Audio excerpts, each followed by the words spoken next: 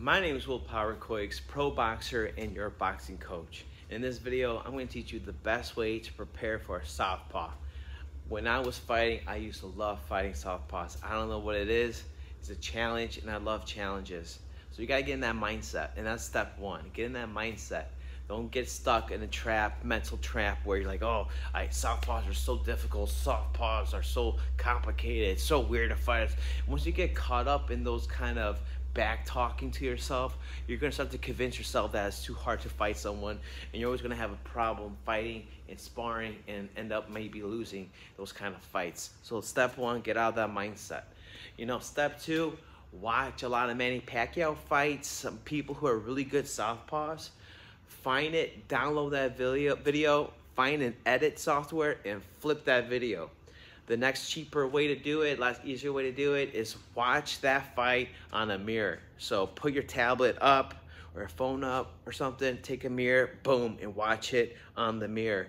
And see the way they fight, because southpaws who fight orthodox fighters, technically they're fighting their own anti-southpaw, so to speak. They're fighting their own version of their own southpaw, because they're in that lead right foot stance, and they're fighting against someone with their lead left foot stance.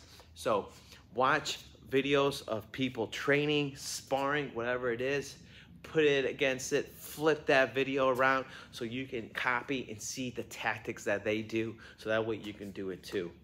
And step number three, you gotta practice. So everything you do on pads, everything you do on the bag, it's always what you saw on the tape. So you gotta throw a lot of lead crosses, because when someone's jabbing you, they're in the opposite stance. You have to slip off that jab and throw a cross in between their jab. So there's some tactics that you need to learn. And I suggest watching Expert Boxing on YouTube. He's got a lot of good videos on how to fight a southpaw.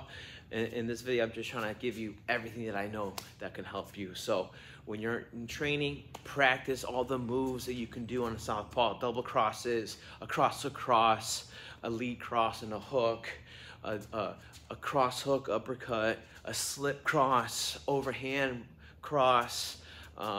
Follow up with start with the double jab, step with the hook. There's so many ways you can work a southpaw. I'm getting excited because I love fighting southpaws. I don't know what it is. And third, and I think that's three. I think I'm at three. Is you gotta practice against a southpaw. Find a gym that has a good southpaw. Hopefully your gym has a southpaw that you can train and spar with, and test those theories, test those tactics, try it out on them. And those are my takes on how the best way to train and fight against a southpaw. That is it for this short clip. I hope you enjoyed this video. I will see you in the next round. My name is Will Coix. Subscribe, follow, you know what to do.